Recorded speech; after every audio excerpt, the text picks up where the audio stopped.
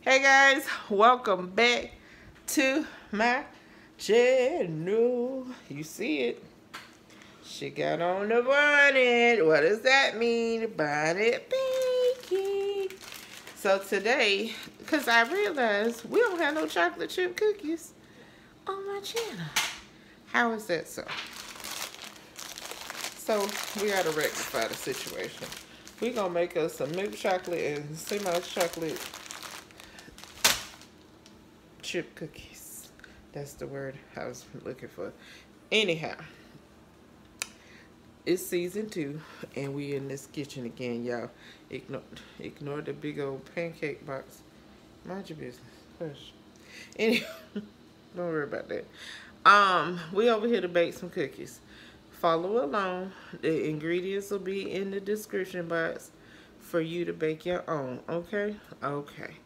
I missed y'all. I really did. Bonnet Baking is back, baby. Let's get into it. Alright, let's get into this. First, you're going to cream your sugars and your butter together. You're going to blend this till it's nice and smooth and creamy. I did it for about 5 to about 7 minutes long. I sped this up so y'all wouldn't be here all day. But this is a double recipe. I'm going to put the double recipe in the description. If you don't want to double it, just go ahead and make a single, cut everything in half. But we're using 4 sticks of butter, a cup and a half of white sugar, and a cup and a half of brown sugar. And we're going to cream this together.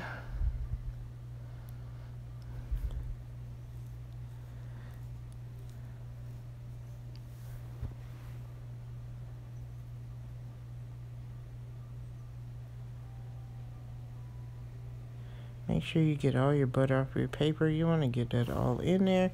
You can use the sheets of paper if you want to grease your pan with it. You could totally do that. You don't need to grease your pan. If you have a non-stick, you can use parchment paper or just put them straight on the pan like I did. But for baking tip, use the leftover butter on the thing and butter your pans. I saw on TikTok somebody use that in a jar. They put them in a jar and pulled them out when they needed it. Alright, we're going to cream this together. I totally forgot to hit record when I did my eggs, but after you cream your butter and sugar together, you're going to add your eggs one at a time. I used 4 eggs for this recipe. We're making a double batch because my kids didn't want pecans, but I did. So I made 2 different batches, but all in one batter. You'll see it coming up. But yeah, make sure you add your eggs before you add your flour. Scrape your container down. If you're using a stand mixer, go ahead and scrape those sides down because you want everything to be creamed together. You don't want no hard chunks of sugar left in there.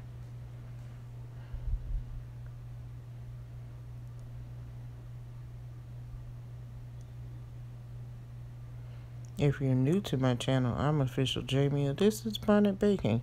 Go ahead and hit that like, comment, and subscribe to the channel.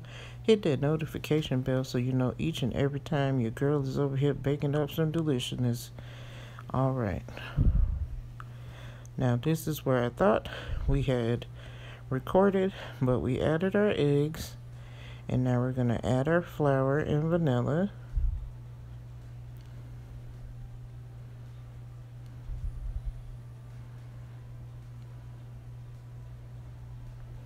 Add a little bit at a time.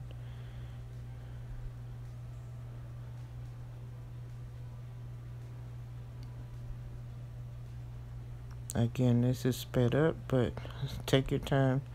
Add in the flour, get it mixed in, add some more. I was using vanilla bean paste. I cook by the spirit, so I will put the measurement in there, but I basically just put it in there how it felt, and a little bit of regular vanilla. in there as well. Add some more flour.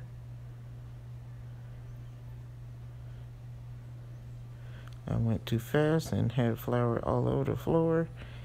Good job, Jamia.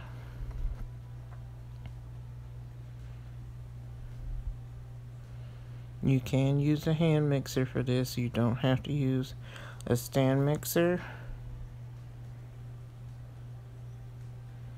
Add the rest of my flour.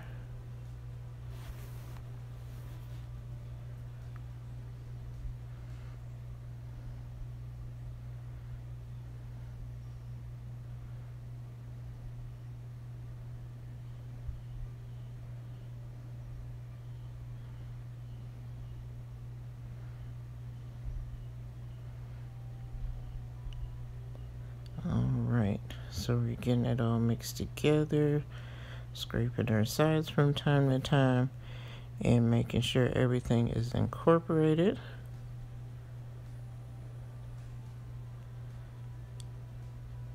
Now this next part, I probably could have put the chocolate chips in there and let the mixer mix it, but I tried to do it by hand, and yeah, it didn't feel so good. I have arthritis, so I was struggling trying to get these chocolate chips incorporated, but you want to get them all the way to the bottom.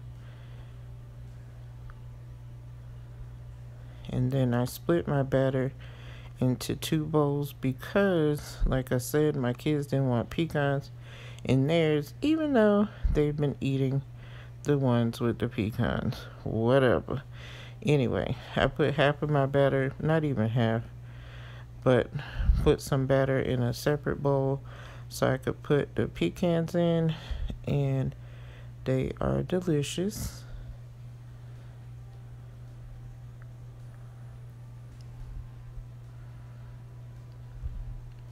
Pro tip, if you want to have a good pecan flavor, oven roast your pecans first, just for a few minutes to bring that sweetness out, and it will make it even better.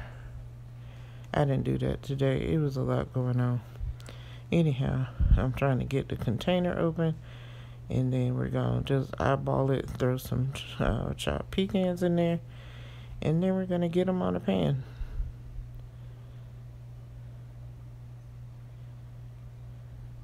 This is pretty straightforward. You're going to bake it on 375 for 10 minutes or so, depending on your oven. There you go. Beautiful. Y'all see it? Ooh, child. If you want your cookie to be harder, swoop, cook it a little longer. We like ours a little bit soft, and that's what this is. Okay? Get your pea.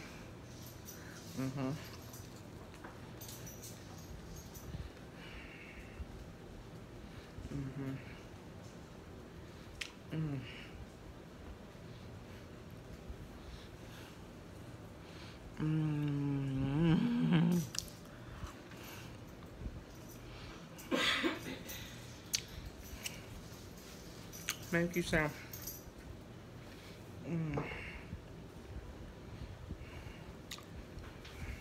You don't gotta make your cookies this big either.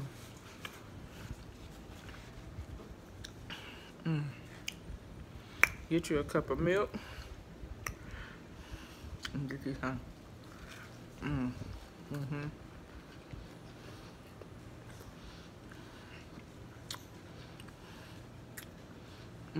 God dang. That is good. Anyway, let me put that down.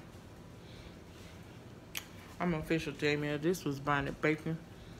Y'all ignore all the flour and crap on my shirt.